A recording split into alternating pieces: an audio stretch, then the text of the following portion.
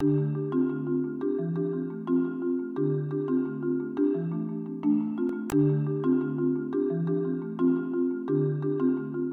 name is Arciero. I'm faculty at IUPUI, which is Indiana University-Purdue University at Indianapolis.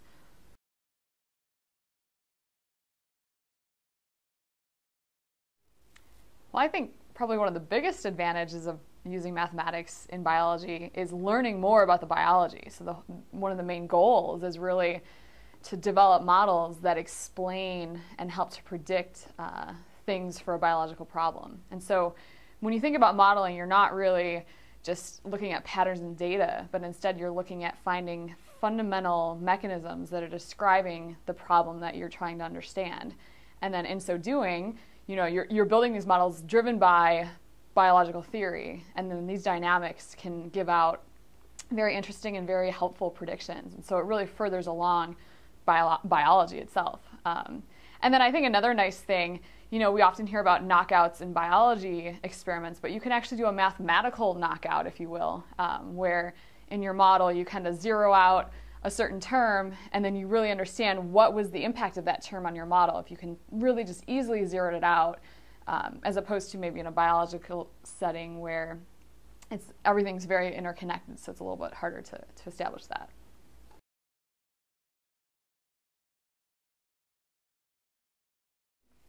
So probably in all of my work, I've been looking at how mathematics connects to biology, whether it be in cancer modeling or blood flow regulation modeling, inflammation, cell migration. I've always looked at these connections.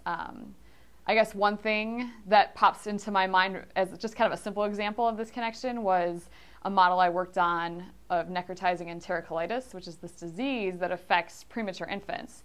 And the idea was, can we use mathematics to build this model that looks at if probiotics or good bacteria can be a treatment for this particular disease. And so in so doing, we saw that yes, the model predicted in most cases probiotics were helpful, and that what usually would have been a disease case became healthy if you treated with probiotics. However, there were some regimes where, based on different parameters and things, that actually the baby did worse if you gave the treatment than if you didn't. And so these were some model predictions that then we went to compare with the experiment and saw, indeed, probiotic treatments usually decrease the incidence of NEC, but there were cases where babies actually became septic once you gave them this treatment. So you saw this exact connection between what we could see in a model and what was verified experimentally. Now, given the fact that the model can predict this, can we compare? Can we make a quantifiable comparison between what these parameters mean in our model to what you can measure experimentally? And can you detect, is it a dose of the probiotic? Is it some other condition or pre-existing condition in the baby's gut that's going to put the infant in that regime, which causes them to not succeed on that treatment?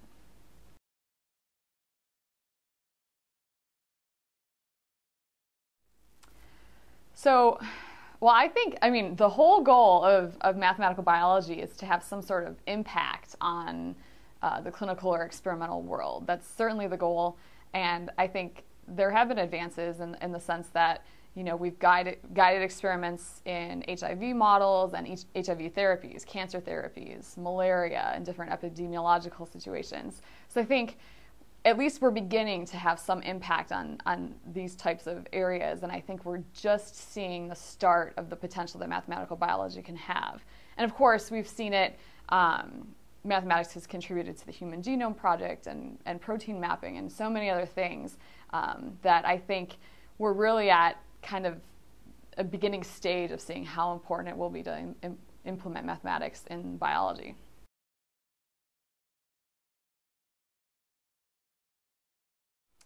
So, biology is probably one of the most complex, if not the most complex science to model. And so mathematics is really this language and this tool that's really helped to understand and model some really complex situations. But the outcome of those models won't only have application in that particular biological problem you're studying, but actually can answer things in other areas of science for the whole scientific community. I had a friend who did elasticity theory, and she used it for plant growth and understanding it, but it certainly also had application in buckling of structures. So that's just one simple example. But I think that it's a really important avenue, and I think not only is it that the end product that will help further all of science, but I think it's actually the steps you make along the way, the steps that you do while modeling. You know, you're using different techniques and different methods from a multitude of areas, but those also can apply to a multitude of areas, not just your end product you're trying to get, but just advanced science all around.